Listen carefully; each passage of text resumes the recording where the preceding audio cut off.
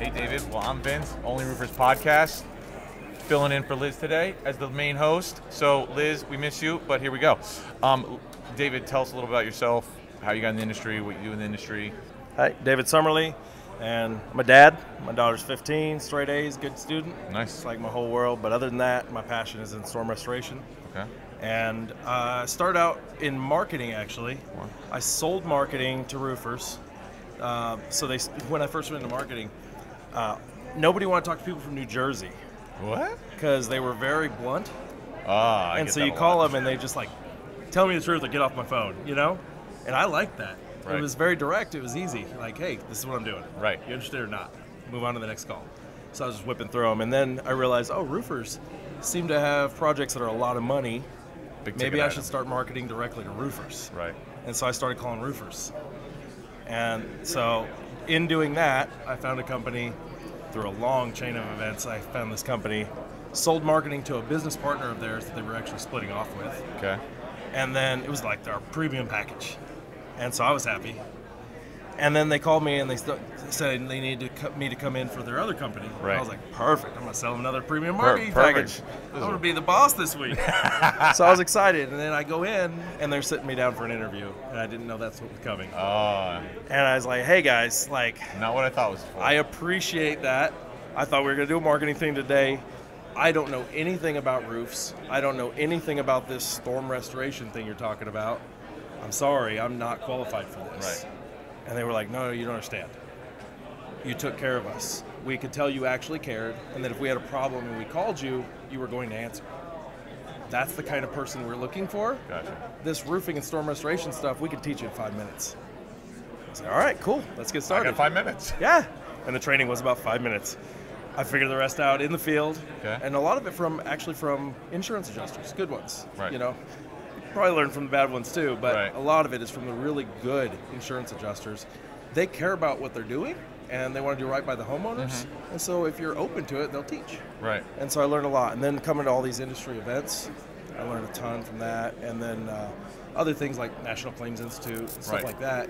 Everywhere you can learn and grow, whether it be Adam Bensman on YouTube, Right. Rebecca Schweitzer on there. I got a lot from those guys. Right. I was coming up in Little this. pieces from everyone and Yeah, make a little your bit own, everywhere. and make your own stew. Right. And just be open to learn and not just push your way all the time. So getting into that from someone who came kind of marketing background, sales background, jumping into roofing industry, restoration industry, what were like some of the things you saw where, you know, maybe that you've brought over, wins, failures, you know, things like that, where you've seen, you know, someone who's jumped into an industry kind of cold turkey, right? And so give us a little background on that. Like, what were your, you know, takes on that? So I grew up moving constantly. Okay. And for a long time, like, I was almost a little whiny about that. Like, I moved constantly. And then I realized, now that I'm in storm restoration, I move constantly. I need to settle down somewhere, right? And I'm in the process of doing that in Clearwater. Right. I love it there. It's paradise, and I think I'm going to stay there. I'm at the corporate office now, and I'm just going to make that move. So that's a cool shift for me. Nice. But Congratulations. Thank you. Appreciate that. Coming from a marketing background, I probably noticed some things with marketing more than usual. But also, you know, years ago I wanted to do like a company that was like an efficiency expert that would go in and find the inefficiencies in a company and bring Right. in solutions. And hey, you probably need to get rid of these 3 people, and these kind of positions you probably need to bring in. You know, those kind of That's things. a great tool. Great. And so when I go in to work for a company, often, even if the company's wonderful, there's always things that can be improved. And so I just naturally am always looking for those things and offering them up. And So you're about streamline, you're about inefficiencies and yeah, finding I efficiencies. think that we should take care of people and Right. have an efficient program. At the end of the day, the property owner is what's important. As long as they're happy and they got what is deserved for them, and that what was promised to them or more, that's all that matters. Do you feel that's a failing part in the industry, is inefficiencies?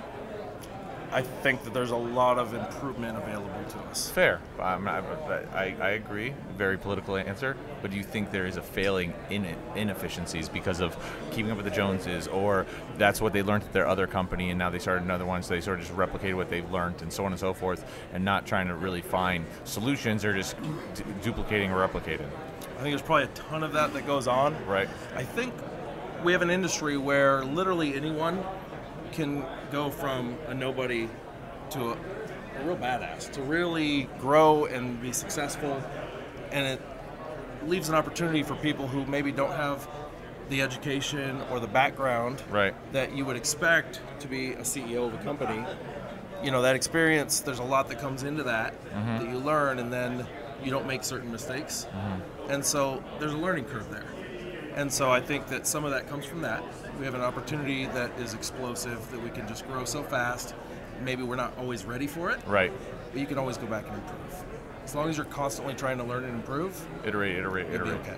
Fix the problems, find the solution. Yeah, absolutely. And then, you know, bring in other experts. If you have areas that you're weak Right. or failing, or you could grow, Don't be scared to ask. bring them in. You could literally, in this industry, you could outsource everything. You can literally run a general contracting business and outsource every bit of it. Yeah. So Very bring true. in the experts where you're not an expert or where you don't have passion. Bring in experts to do that part. So we have a lot of guests on, and they all have different, like, expertise and training and backgrounds. All they're production guys, they're sales guys, they're owners. They're, they were, and now they're owners now, but they were production guys 2 months ago, or they were sales guys 2 months ago.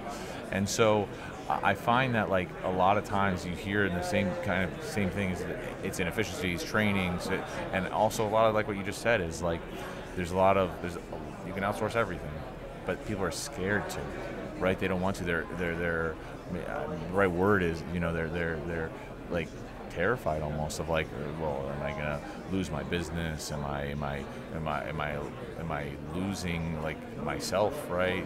Or am I a loser for not being able to do this myself? Like, no, meaning, like, everyone has their lane, their expertise, what they're good at, what they know, right? Like, not everyone's the most efficient person in the world, right? They're really great salespeople, right? So they're not going to be able to create maybe a great sales process because they're not great efficient people, right? But maybe they'd be great to pick their brain and find sales tactics and then make it efficient, right? So, like, I think that's sort of a funny place where I just, from doing interviews, is like I see a lot of people, like, sign of, like, hemming and hawing, or the ones who have jumped and made that decision of, like, hey, I'm not great at brand, let me find a branding person. I'm not great at sales, let me find a sales coach, and so on.